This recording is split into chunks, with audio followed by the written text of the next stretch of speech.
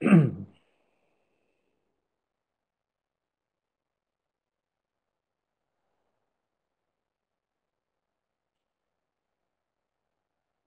question we all were given last week, a very important aspect of our spiritual journey, if you understand it correctly. The question was, what are the most quintessential aspects of a goal? What are the most quintessential aspects of a goal? Now, as I did comment in the group, I was mightily impressed with the answers that came, and very, very pleased to note the points. Now, just to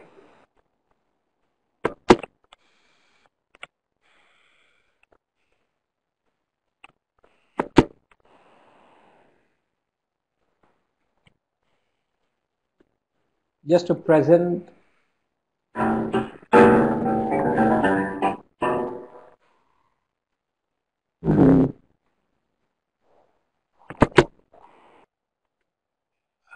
can I request everyone to mute your microphones, please? Kindly mute your microphones.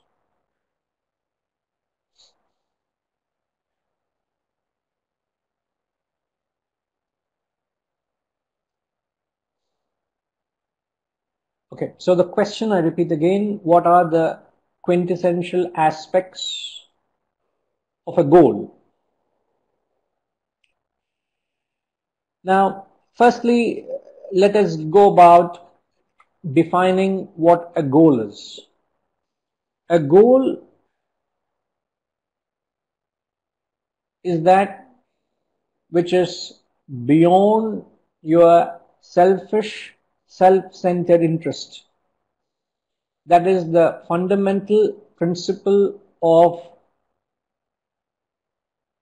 understanding the goal. A goal or an ideal or a purpose in life means it has to be beyond your selfish, self-centered, egoistic interest.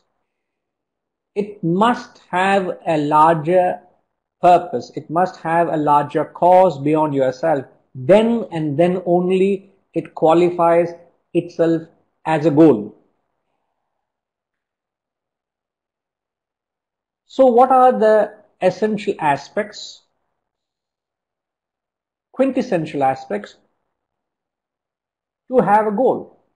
So goal is something beyond your selfish interest. Now, when you look at it this way, you would realize that most people don't have a goal in life. They don't have a purpose in life. They're all living a life without a purpose. Now, I'm not making a sweeping statement. I will justify it. It will be very clear at the end of the analysis that most people don't have a goal. But to begin with, that which is opposed to a goal is to live a life driven by your own selfish desires. When you keep chasing your incessant demands, you keep chasing to satisfy your perennial needs and desires, that's a life which is opposed to having a life to satisfy or serve a purpose or a goal. So most people are just operating on their desires. You look anywhere around you, most of them are in this category. They don't have a purpose or a goal. Now, further you have to understand, when you say a purposeless life or a life without a goal means you're driven by desires, means you live a life predominantly by the mind.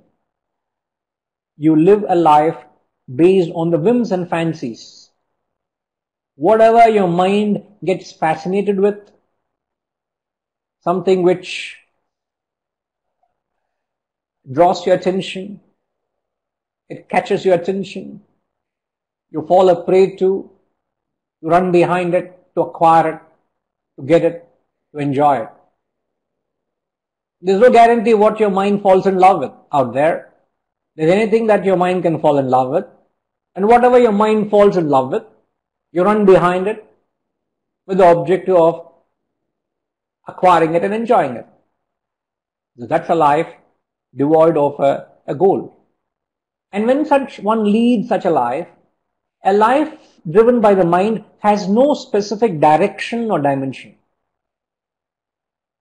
You can say actions driven on the mind are directionless. And why are they directionless? Because your mind has no direction. You can't predict where your mind goes, can you? Right now you're sitting in this class.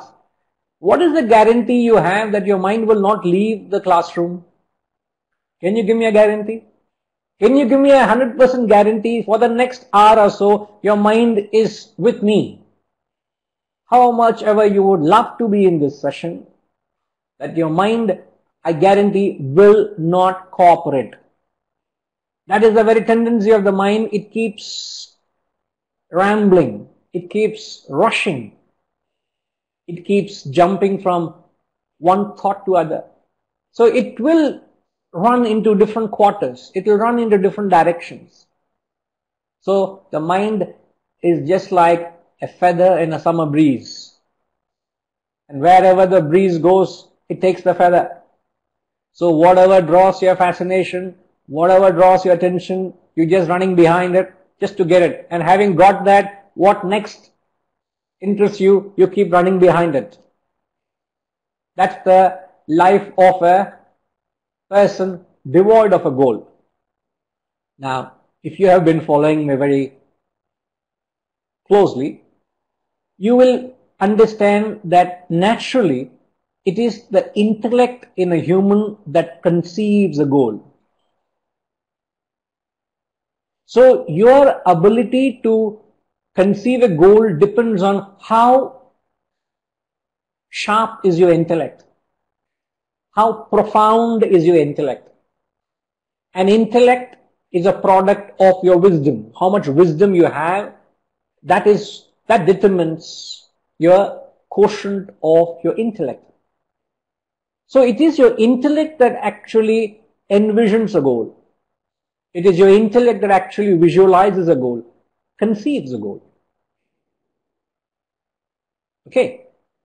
So a life without a goal is to be driven on the mind, which has no direction, no purpose, just satisfying personal ends. And there's no end to that. But when you work with a goal, it is the intellect that conceives a goal, and a goal necessarily has to be beyond your selfish interest. One of my students came up to me and said once, Guruji, my goal is to drive a BMW. He said, my goal in life is just to drive a BMW. I said, I wish you the best, sir. I said, no. What have I got to do against him? I said, I wish you get a BMW and maybe you can take me for a long ride in it, That's all I said. Huh? So we can go for a long ride. That's about all. But if someone just says that my goal is to have a BMW, or I would like to have a fancy car, or I would like to have a lavish bungalow, or I would like to have a rich savings in my account. If that's all your goal is, you're very poor in your thinking. You're very shallow in your thinking. You're very gross. You have not grown up to the higher echelons of a human being. Because a true human being can conceive a goal. And a goal can be of two types. One is an absolute goal, another is a relative goal. A true human being, when I say a true human being, a man of true wisdom, a man of true character, a man of higher stature can conceive the absolute goal of self-realization. And the goal of self-realization is only one.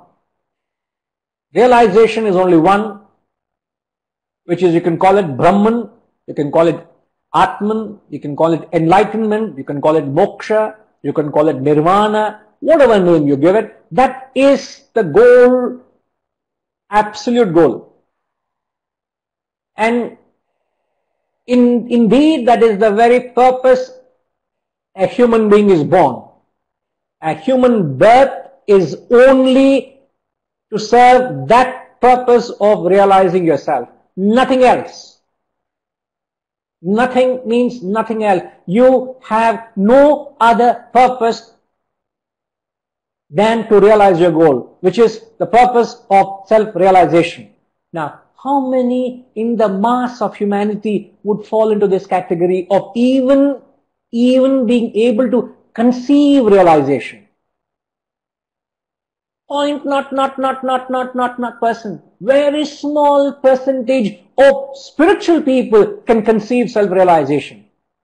Can conceive, forget pursuit.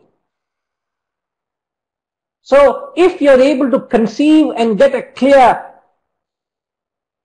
picture of what realization means, you're blessed.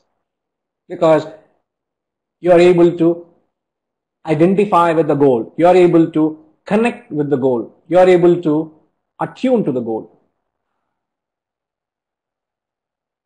So the purpose of life is to fulfill this purpose of realizing yourself, nothing else.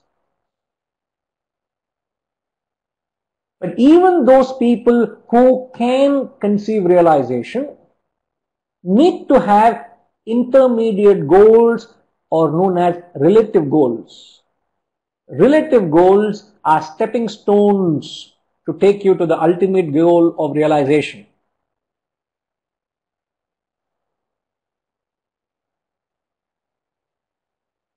So you cannot get to the absolute goal without conceiving relative goals. So relative goals are something which are intermediate, which lead you up to the ultimate goal of realization. So for a spiritual sadhak, it is very important to have a very clear, realistic goal. Very clear, realistic goal. So if your goal is not realistic, then you are not a true spiritual practitioner. You are only talking in thin air. You don't mean business. You don't go down to the grassroots level to do what is needed. You just are flying in thin air. A man who means business will say, what do I need to do now? What is my next step? What is the immediate action I need to do so that I get to that point? So he gets down to the core. He gets down to the essential aspect of spiritual sadhana. And that's what a realistic goal helps you. A realistic goal is essential. Now, how does one know whether you have a realistic goal? Because what is realistic for you may be unrealistic for me. What is realistic for me may be unrealistic for you. Now, whose standard would you take? What is the measuring tool whether your goal is realistic or not? Now, one of the most essential aspects of having a realistic goal is your goal must inspire you. If your goal doesn't inspire you, either it is too high or it is too low. So your goal shouldn't be too high or too low. It should be there somewhere in between, which should inspire you, which should motivate you, which should trigger a course of action towards it. This is important. In fact, I remember one of my students many years ago, he asked me this question. When he asked this question, to be frank, I must say I didn't have an answer.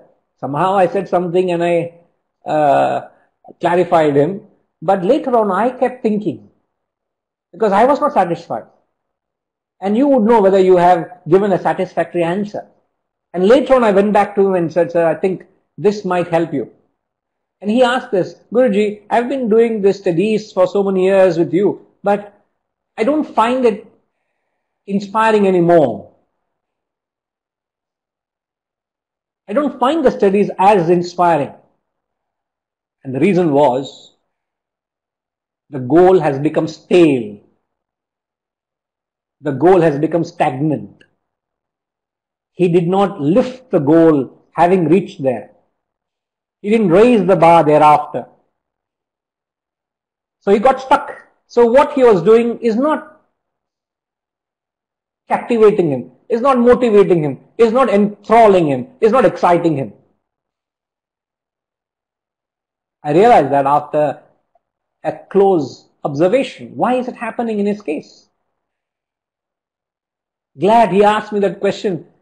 I think it's more than 18, 20 years ago. This man asked me, and I still remember so vividly. I can't name the person, but I know that student, a very fine gentleman. He asked me this. So a goal has to be realistic, not too high, not too low. It must continue to inspire you. Another important aspect when you have a goal, when you conceive a goal, is a goal must be within your capacity. Please mind these words. It must be within your capacity, but slightly beyond your reach. A goal must be within your capacity, and also it must be slightly beyond your reach. That's when it's a goal. I'll explain. Let's say an example. A sportsman. A sportsman is playing badminton. He's very good at it. He understands the sport. He has a passion for it. He's a professional. And he has done well to himself. He keeps winning on and odd tournaments he plays at the district level. He walks into any district tournament, there's a fair chance he will come out gold, playing a singles match. Now, a realistic goal, as I've said, must be within his capacity, beyond his reach. Now, if you say within his capacity within his capacity means if he is playing at the district level, he can't be thinking of Olympics, can he? Olympics is way beyond his capacity. So within his capacity, what is his capacity? You should understand. And also beyond his reach. So perhaps he should have, in the next 1 year, he should find himself in the top of the zonal level of the country. He's just playing district, but he wants to represent the south zone, or the east zone, or the west zone. He wants to represent his zone.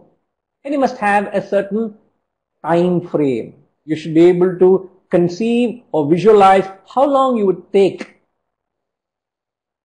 So timing also comes into the picture. You are able to evaluate how long you think it would take for me to get there. So it's not too high.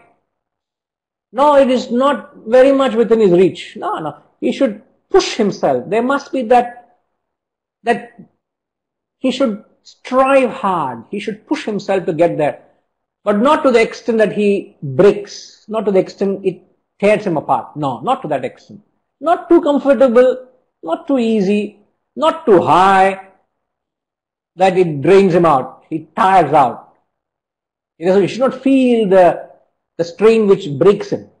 Just enough.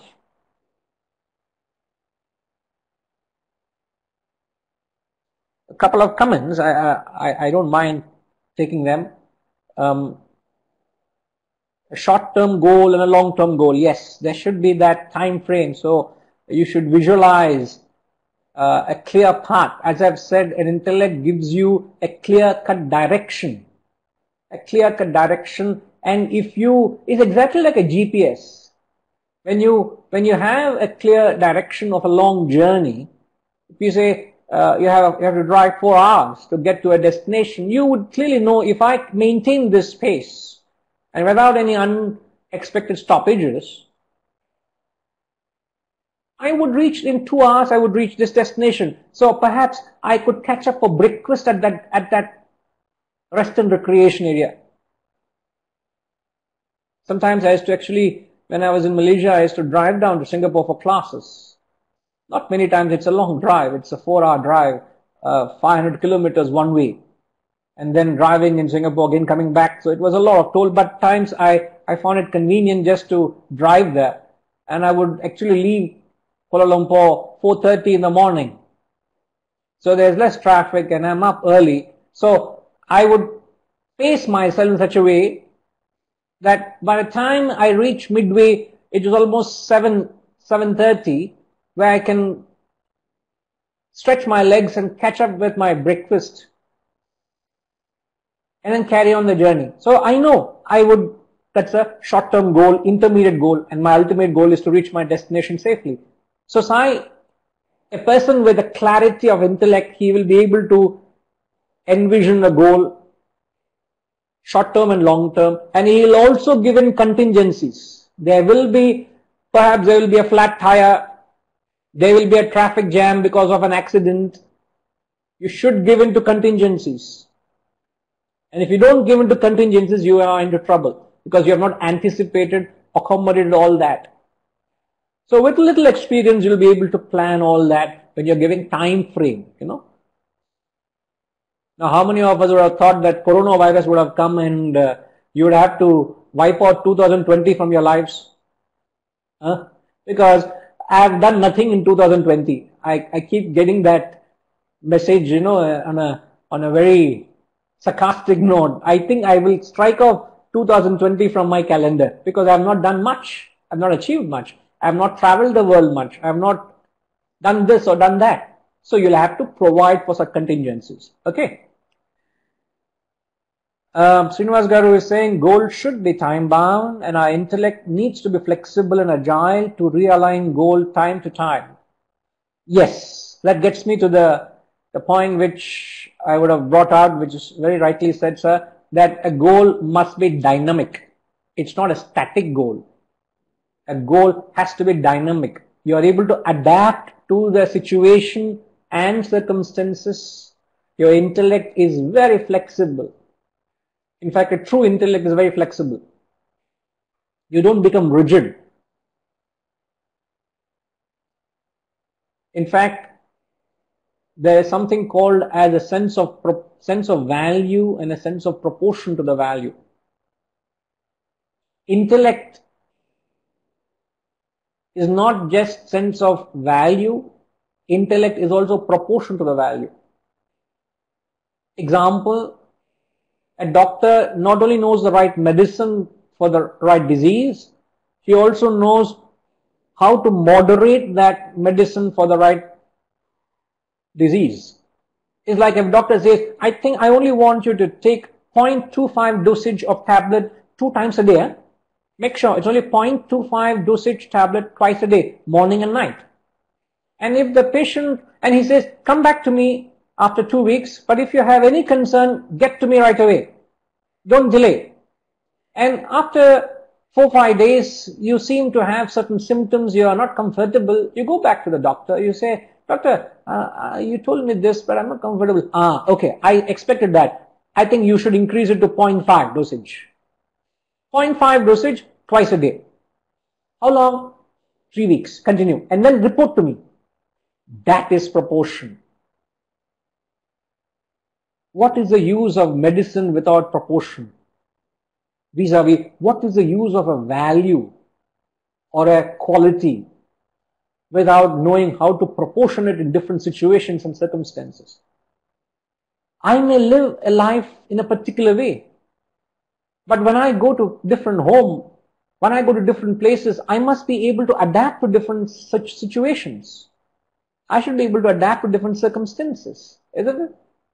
That's very, very important. So a goal has to be very, very dynamic. Okay.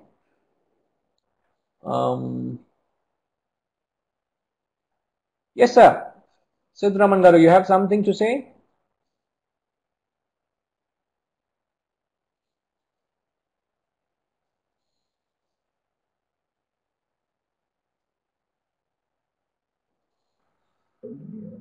We just got connected. We didn't want to say anything, Guruji. Carry on. Current was off. Right, sir. Good to have you back.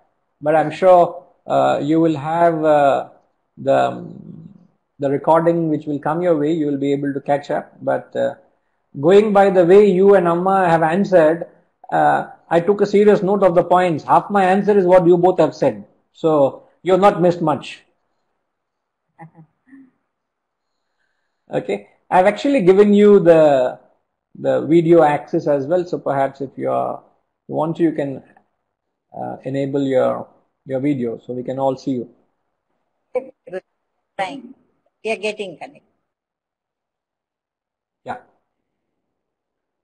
So the sense of proportion and the sense of value and the sense of proportion to a goal is very, very important. Okay.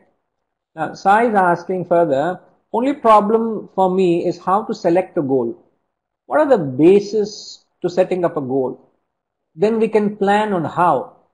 Problem is with why for me, which targets are worthy going after. That's the confusion for me. So as I have said, goal is something beyond your own selfish interest. It has to be beyond your own personal desires. Please remember that.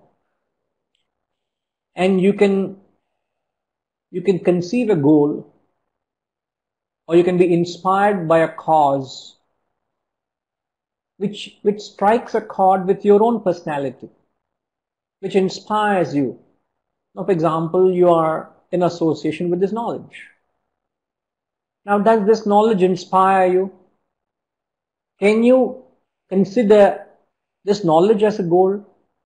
Serving this knowledge as a goal? Or using this knowledge to uplift yourself as a goal?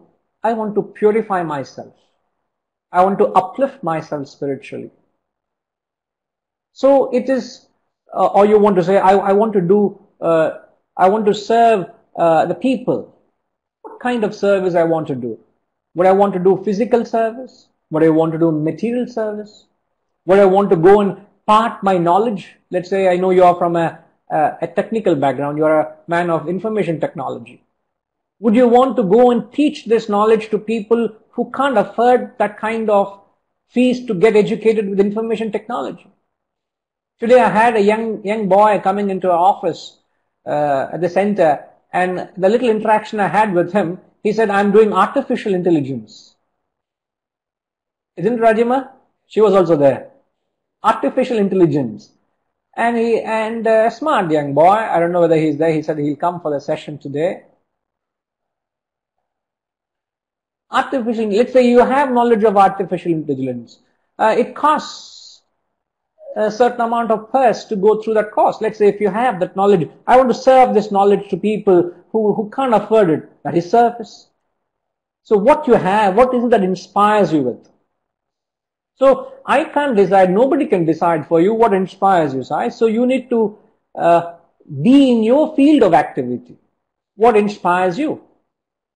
Alright? And you can achieve realization through that. There is no specific path to realization. It's like there is a mountain.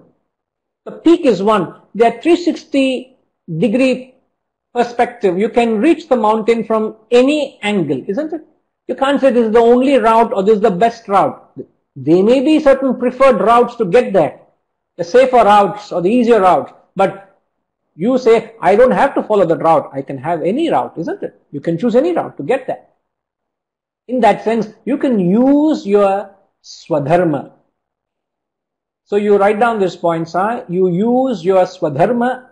Swadharma means what is your own nature, what is your own talent, your own field that you are operating in. Use that as a field to function unselfishly, then you're already having a goal. You know, the lowest goal you can ever have, the lowest goal, mark this, the lowest goal you can have is to serve your organization you're working for. You are working under a banner. Whether are you working for your own selfish purposes to get the perks and applause, or your own self advancement. Oh, I only want to be in this company for a year or so that I get certain experience and I get their company name in my profile. I know people who do that. They are only interested in jumping company to company only to get that I have worked in Microsoft. I have worked in Hewlett Packard. I worked in BMW. If you are in automotive industry, I have worked in X company. You just want to add that profile into your name. So you use the company resources just to promote or enrich your profile. I'm not saying you're doing that, right? But I'm trying to tell how someone would approach that. But if you use that job as an opportunity to serve the cause, I want to bring reputation to my organization. It's all that matters is your attitude. All that matters is your thinking. Understand? So you use your swadharma to conceive something higher. So the lowest is I want to serve my company. Going with the example of automobile, and you start raising the bar. You want to contribute not just to a company, you want to be very innovative, you want to serve the automotive industry, the whole humanity can be benefited. Have you not seen some guys doing very innovative things? I want to invent whether a car can be driven on water. With water, not on water, right? With water. With oxygen I want to drive a car. So he wants to bring a technology which can be universally applied with an attitude of serving mankind. Now obviously it will be patented, you will get the rewards, that's alright. But you're not doing for that purpose. You're trying to advance technology so that humanity is benefited. So you can think of very high goals. Yes, so glad you got that, Sai.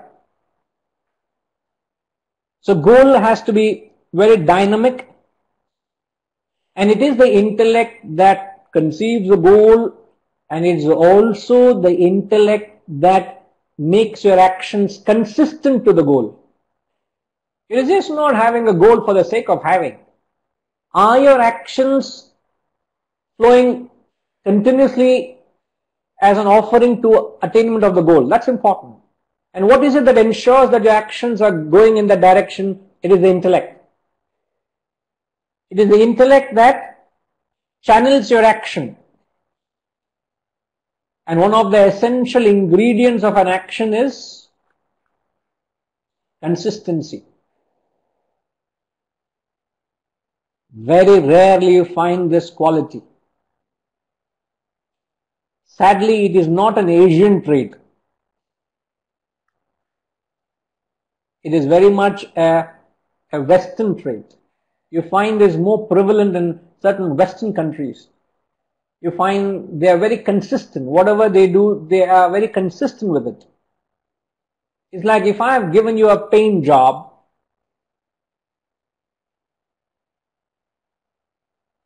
I have learnt it in the ashram. We had a fair percentage of Westerners, foreigners were there, especially from Western countries, who were my colleagues, and we all studied at the same time. And I had observed it, and also with knowledge understood it, that imagine if you're given a paint job of a particular room, and that room is carpeted. So even before the paint job started, you go about ensuring the essential, the non-essentials, which is the carpet, the certain fittings and furnitures in the room which can't be removed have to be protected from the paint. And the first initial 2 days we are just exhausting all the taping. I would never have thought that. So taping it and that and this and ensure everything is protected. And then starts the process of painting. And after the painting is finished, ensuring all the plaster is removed, everything is done, spick and span, and the job gets completed only after all that is done. And that guy will not pick up any other job until that job is complete, which is not an Asian trait. Huh? Now we also call plumbers or electricians or carpenters to the house. You know it all, how our work culture is. I know of a relative of mine. They were going through a renovation at home, and at what price they have gone through. The entire summer they were without air conditions being fixed because the electrician didn't finish his job, and all the rooms had brand new air conditioned units lying in the boxes, not on the walls, thanks to the inefficiency of they have taken a project, they will not complete it. They'll start here, they'll pick up somewhere else, they'll go there, they'll go here, they'll do that, bits and pieces. And that culture isn't there. You don't honor work. You don't respect work. You don't want to give that grace to the work. You don't want to find divinity in work. So what takes you to the goal is not conceiving the goal, is your actions must be consistent. And consistency is an aspect or trait of the intellect. Your actions are consistent to the extent your intellect is strong. If your intellect is weak, your actions become inconsistent. So when your intellect is strong, your actions are consistent. When your intellect is weak, actions become inconsistent. Now if we were to examine this statement, how is it that your actions become inconsistent when your intellect is weak?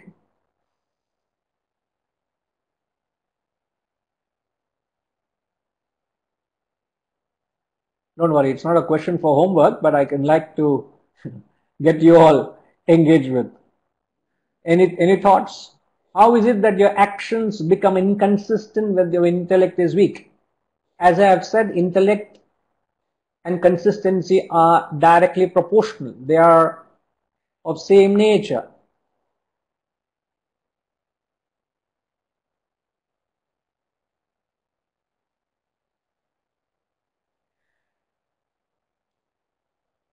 I'm glad I'm getting the right answer. Sai says, mind takes over thereafter and then runs into different directions. Rajim also saying mind is stronger than the intellect, and obviously the influence is felt. Rajim also says the same thing. Sai again says that when mind is weak, your intellect is weak, you can't focus on the goal. Yeah, Sudhakar Garu, whomever you learn a lesson from, they are your guru. So even the migrant workers, you can consider them as your gurus. So you're right. The reason why your action becomes inconsistent is because you fall a prey to the mind, and the mind goes away in different directions. Even to concentrate in this class for 1 hour, you need a very healthy intellect. Let me say that. You must have a fairly healthy intellect to keep your mind in this classroom for 1 hour and a quarter. Now, how many of you, I don't want to ask, all of you will raise your hand. I can't object to that. How many of you can claim that you are there in this classroom for the entire hour or so?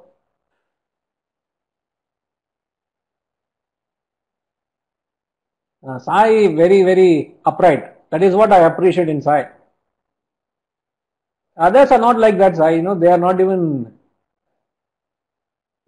Shiva is saying. So that is the challenge, Amma. Romba kashto. It's so difficult, isn't it? Now, in a short term of an hour, in a short period rather of an hour, you can't keep the mind at the present. How can you have a short-term goal or a long-term goal and keep that focus? And that's where the sadhana is. That's where the exercise of study and reflection of this knowledge helps you. Srinivas Garu posed a question a little earlier, how to overcome the influence of mind over intellect. That's an ongoing challenge. That is a challenge everyone goes through, sir. It's just that we are all going through the challenge at different levels. The mind sadly is more stronger than the intellect. So the fact is because we have never engaged our intellect, we have never exercised it, it has been remaining dormant, so it is very weak. So it's like your muscle, if you have never exercised your muscle gets weak. You have no choice but to gradually get on to action to exercise it, to build the muscle. And the Shastras are the tool you use to exercise your intellect. So you use this knowledge to strengthen your intellect. So over a period of time, it wouldn't take long. And a period of, if you do that every day, regularly, daily, if you study the Shastras, if you reflect on it in a methodic way, you will have a healthy intellect. You will start developing that clear clarity. I'm not talking of information, sir. We are all well informed. We all know what to do. But how many of us go about doing the right thing? I know I should not do this. I know I should not do that. It's not the question of knowledge here. Look at this point in the PowerPoint. We all have viveka. We all understand what is right, what is wrong. To that extent we have the intellect. But we don't have that vairagya. We don't have that dispassion. We don't have that wisdom to abide by it. Even an alcoholic, a person who's addicted to something, he knows. As I keep saying, the most qualified person to conduct a seminar on alcohol is an alcoholic. He is very wise in alcohol. He can do a seminar, a webinar on alcohol.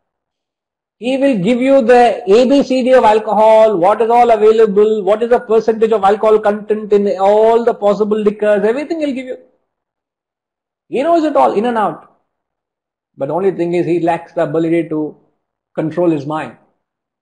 So one of the best way of knowing how much intellect you have got is to what extent can you control your mind.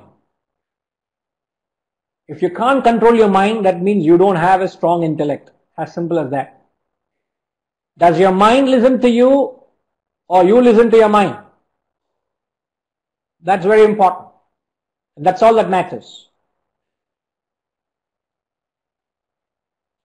Great, sir. I'm glad. So intellect is that which gives you consistency. Action done consistently takes you to the goal. Now, interestingly, lastly, I will take the example of myself. I've been doing this, I've been engaged in this study for a period of time. Close to 3 decades I've been doing it. In fact, almost 3 decades. Now, the study is the same. But what has changed?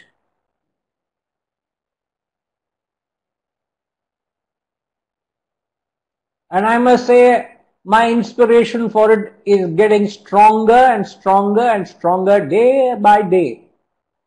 The same concepts, the same ideas, repeated, I don't even know number of times. I can't even count the number of times these ideas keep floating, the ideas keep revisiting, I keep quoting these ideas, I keep talking about it day in and day out.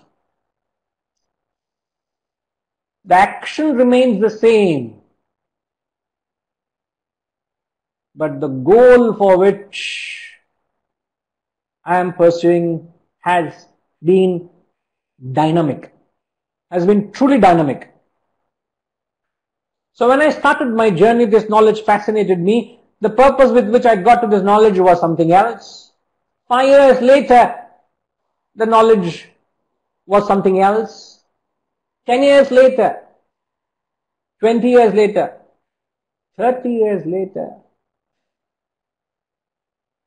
the goal is not the same. So, if you want to raise the goal, you don't have to change the action. The action can be the same, whatever be the action. But in this action, I can seek that absolute goal of self-realization, which is what I'm behind. Nothing short of it.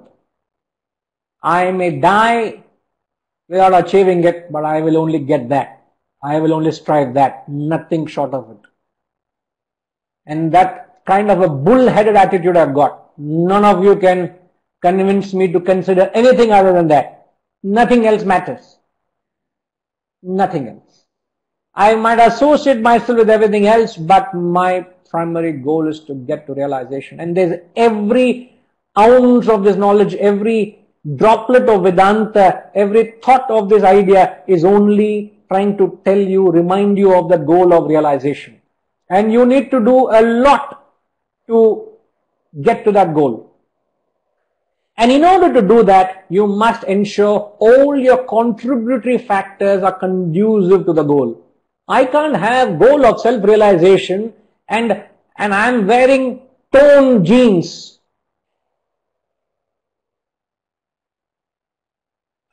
I can't understand. In fact, right from a very young age, I think I have been very allergic to jeans. The moment I say jeans, I am very allergic to. I don't know. And that too, wearing something which is torn is something unacceptable. And that is the trend today. So how can I wear torn jeans and say my goal is self-realization? So whatever I do must resonate with my goal. Isn't it? Whatever I associate, whatever I do, the kind of food I eat, the kind of music I listen, the kind of activities I do, everything must resonate with the goal. And a classic example of that is an ambassador of a country. An ambassador of a country represents the nation, isn't it? When the Indian ambassador is positioned himself in Washington, D.C., he represents India in United States. When the ambassador speaks in United Nations, India spoke. It's not Mr. or Miss so-and-so spoke, India speaks. That's the strength they have because of the identification with the country. Now, thereafter, on a weekend, let's say the ambassador has taken a weekend off from work and he has gone to a local pub in Washington. He has gone to a local pub, not a local pub, a prestigious club. What club? Hard Rock Club. Correct, huh? Shiva? Hard Rock Cafe, huh? A club, Hard Rock Cafe. Cafe. So you go to a Hard Rock Cafe. And then thereafter what? It is a weekend. And then what happens? Our friend gets over intoxicated and he finds himself in a little bit of trouble. He gets into an argument. He gets into some kind of trouble with people there. And the next morning, the papers are flashed with the Indian ambassador in a brawl. It is not that he has disreputed himself, but he has brought disrepute to the nation. Isn't it? Now that is what is identification. Everything that you do, every action thereafter must resonate of the goal that you identify with. You cannot afford to do anything that takes you away or interferes or disrupts you towards your goal. That is called clarity. Atma buddhi prasadajam. I've mentioned this phrase other day also. Atma buddhi prasadajam. The clarity born from one's intellect. A blessing from the clarity of one's intellect.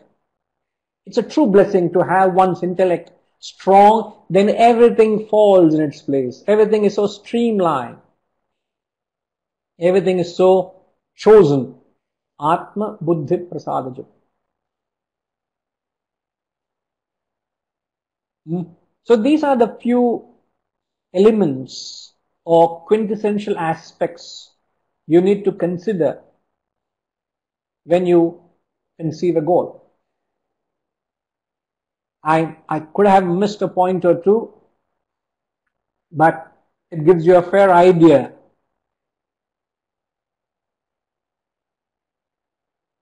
what are those quintessential aspects. Okay?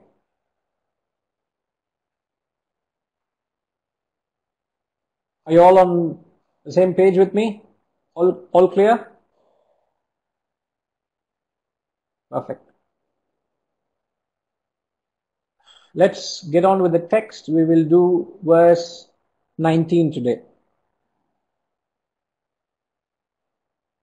Yogarato va bhogarato va sangharato va sanghavihinaha yasya brahmani ramate chetam nandati nandatyeva. Yogarato va bhogarato va sangharato va sanghavihinaha yasya brahmani ramate chetam nandati nandatyeva. One of the most famous verses of Bhaja Govindam. Very, very beautiful. Very, very philosophical. But the problem is, don't go about practicing it. Because this verse is not a practice, this verse is a state you reach. The previous verse was a practice. The previous verse spoke about a man of true dispassion. Suramandira tarumula nivasaha shayya bhutala majinam vasaha, etc. He says, residing under a tree, in a temple, sleeping on ground, etc., renouncing all possession and enjoyment. Here is a man who has given up his possessiveness towards his possessions and enjoyment. Here is a man of true dispassion. So when you have practiced the dispassion, you reach a state of verse 19. And the title of the verse is, you will find that source. You have got to that very fountainhead of peace and happiness. The source of bliss. So the dispassion is the source of peace and bliss.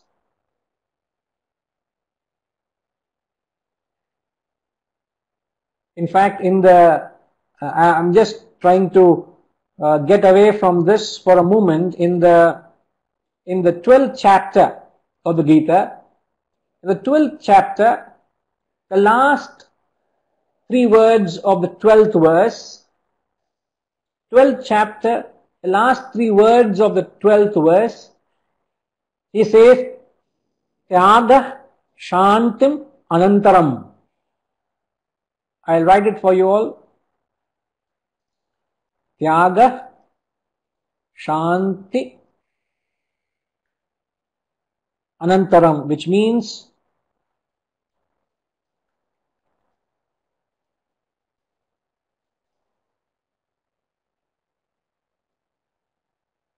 peace immediately follows renunciation. Tyaga Shanti Anantaram. A man who lives the life of renunciation, he will find himself peace and bliss. Exactly the same message here. He said, a man of dispassion will find himself, he revels in happiness, not just once, he says, thrice he says, Nandati, Nandati, Nandatyeva, he says. Beautiful. So, the translation of the verse, Yoga Ratova. One may revel in yoga, which is spiritual discipline, or bhoga ratova. Va means, or you may be reveling in sense enjoyment. Sangha ratova. Revel in sangha means company. Sangha vihinaha, or you are without company, means you are in solitude. So 4 categories, I think, 4 options. Yasya brahmani ramate chittam. This is the trump. This is the takeaway from the verse. Yasya brahmani ramate chittam. He whose mind rests in Brahman, he who is achieved that unbelievable task of getting his mind anchored onto the truth, nothing other than the truth.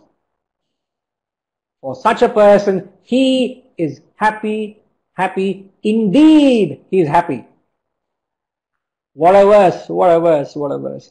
But in order to get this state, you must slog out of your skin rest of your life. You'll have to do phenomenal sadhana. That's why I said, this is not a practice. No, don't go about practicing this verse. Why you say, Adi Shankaracharya only said, say no. He said, doesn't matter whether you are in an ashram or hard rock cafe. Doesn't matter, yoga or bhoga. He only says, therefore, I choose to be in Hard Rock Cafe. don't dare use this verse to justify yourself. Many people use this verse to justify themselves because they think of practicing it. You don't practice this verse, you reach a state. So he talks of one who has reached that state of enlightenment. Yoga, as you know, is one who goes through the strict adherence of asceticism. You live a life of an ascetic. You live a life of self-discipline, self-control. You go through the 3 yogas, the karma, bhakti, jnanam. You live a life of spiritual discipline. Or bhoga. Bhoga means someone who is reveling in sense enjoyment. Means who is given himself the license to go and enjoy the sense objects of the world. Sangha means he is in the company of the people. Sangha vihina means he lives a life of solitude. All of this doesn't matter. Doesn't matter Shiva for whom? I want to be very clear here. Otherwise Shiva will find every reason to justify. In the Yarka Shiva, for whom is this qualification?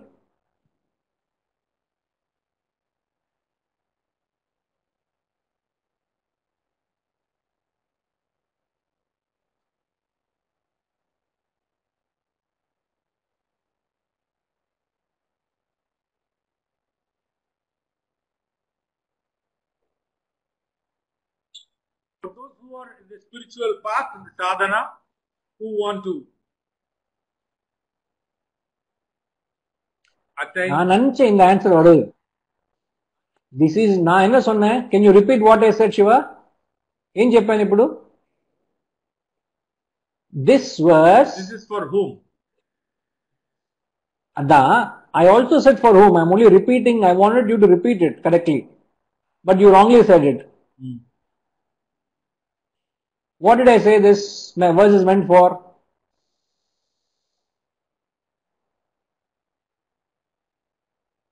This verse is meant for those who are in the path, obviously who are in sadhana.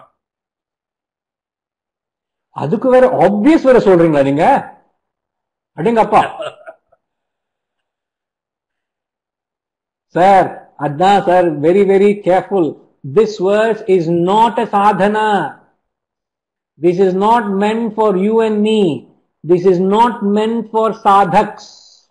This is meant for one whose mind is already established in Brahman, Beyond means that. one who has reached that state of, one who has transcended the sadhana, who has got to that self, who has realized the self. Not for you and me. This is not sadhana. One who is realized the self, only for them. Saringla? Romba nandri sir. Please write it down, note padungo. No, so for whom is it na? Not for me. I expected that answer from you. For whom is it? Yanakillade. Not for me. Relieved. That is the answer. Not for me. So all of us, please say, not for me. Verse 19, not for me. Not for me, not for me. Moonu vaati sollungo. One who is anchored in the truth. Nandati, nandati, nandati. Moonu vaati. So, as I have said, spiritual sadhana is to go by the scriptural injunctions. The scriptures have given has a certain path. You follow the path of yoga. Yoga means the path to evolve. That's about all. Yoga is the path to uplift yourself. So you follow the scriptural injunctions. You follow the doctrines given in the Shastras to uplift yourself. So you follow the Vedas. You follow the Vedic injunctions. You follow the Vedic directives so that you uplift yourself spiritually. Okay. Now, once you have done that, you follow so diligently, you follow so religiously so that you evolve, and one who has reached the state of evolution, thereafter, he doesn't need to follow anything. Another verse is saying, you may be in yoga or bhoga, you may be in company or solitude, it doesn't matter. Why? Because you have already got the very purpose of spiritual sadhana, which is to get your mind on the self. Your mind is already fixed on the self, thereafter doesn't matter. But not for us. We need to get to the scriptural injunctions. So once you're established on the higher, thereafter the lower doesn't matter. And a classic example of this is, Lord Dattatreya. I'm asking as if he is your neighbor. I'm saying Lord Dattatreya is one of the who is Lord Dattatreya pa? Who knows who is Lord Dattatreya? Anybody who knows who is Lord Dattatreya? Rajima?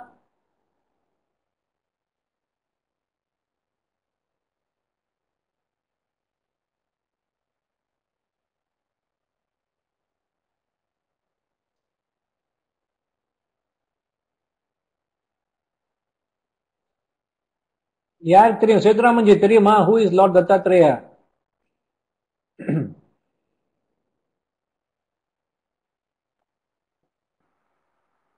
Guru of Guru Shiva.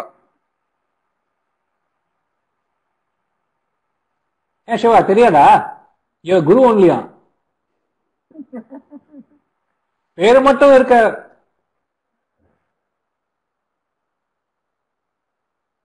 Correct. So it is the Guru of Lord Shiva. Now what of those of you who have ever captured it's a very rare picture or a portrait you'll find of Lord Dattatreya. What have you noticed? Do you know?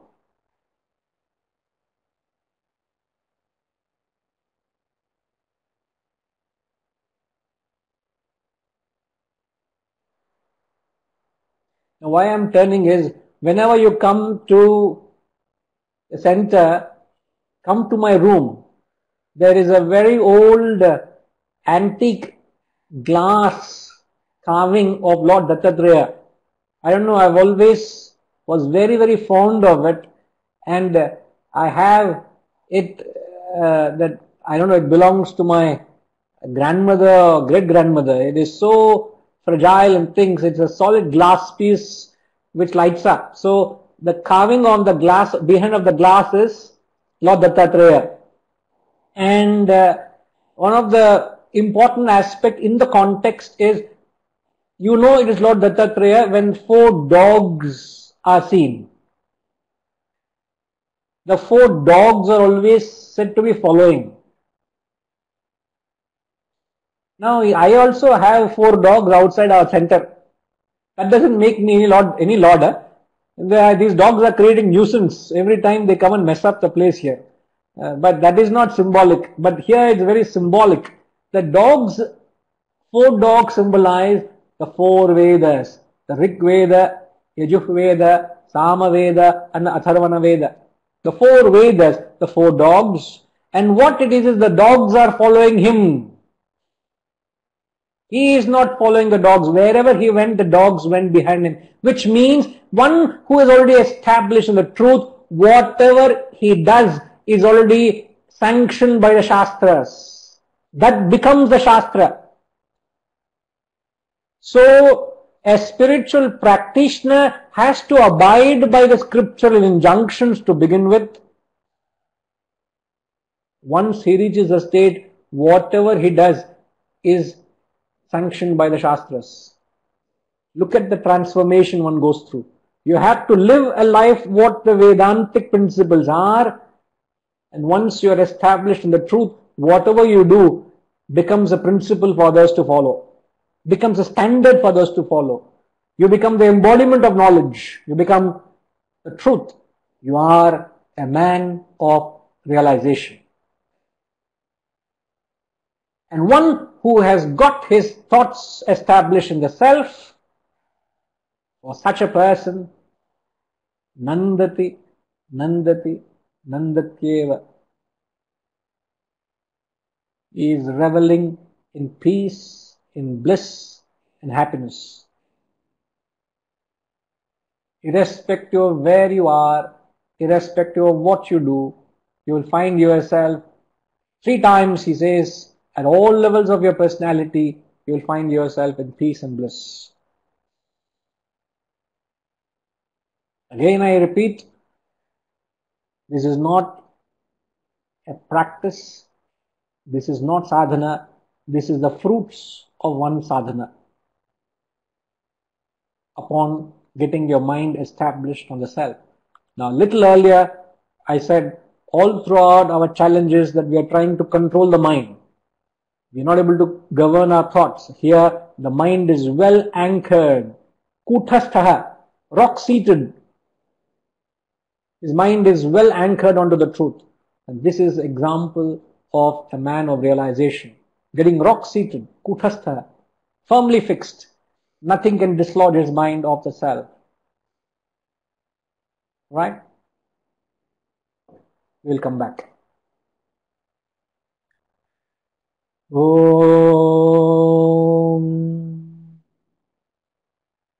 Purnamada Purnamidam Purnat Purnamudachyate Purnasya Purnamadaya Purnamevavashishyate. Om Shanti Shanti Shanti.